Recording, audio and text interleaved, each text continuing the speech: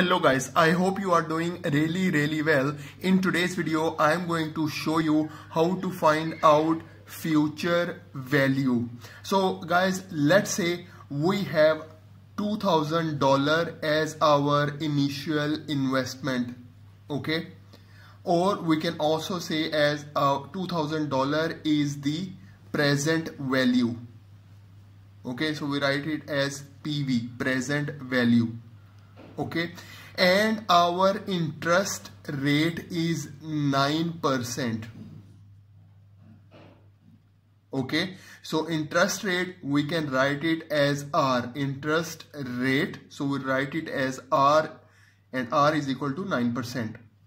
And let's say we continue to invest this amount for period of 5 years. Okay, 5 years. Okay, so 5 year is the number of period, or we can call it as N. Okay, now we want to find out what is our future value. Okay, so what we will do, we will put the formula, and the formula is FV equals to PV multiply bracket 1 plus R raised to the power N. Okay guys, so this is the formula to find out the future value. So guys, as we have the formula, now we can simply put these values in this formula. So PV, which is our initial balance or initial investment, which is $2,000. So we put here 2,000. Then multiply. Okay, then we put the bracket. So inside we have 1 plus R. So guys, R is our interest rate, which is 9%. Okay, so guys, we do not write it as 9%. We will convert this 9% into decimal. So what we will do is we will divide this 9 with 100. So our answer will be 0.09. So we write here 0.09 because we want to write it as decimal.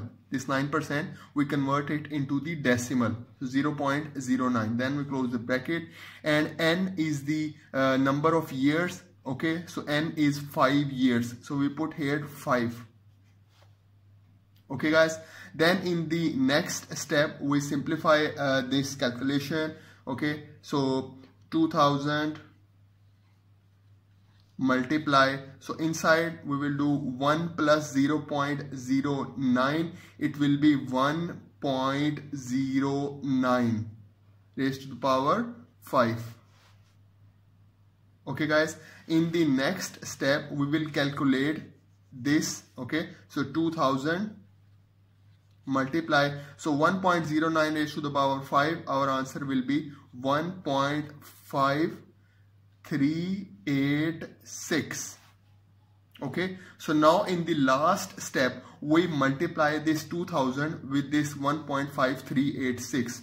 So when we multiply it, our answer is $3,077.25. So guys, it means if we invest $2,000 today at 9% interest rate compounded annually for 5 years, we will have $3,077.25 after 5 years.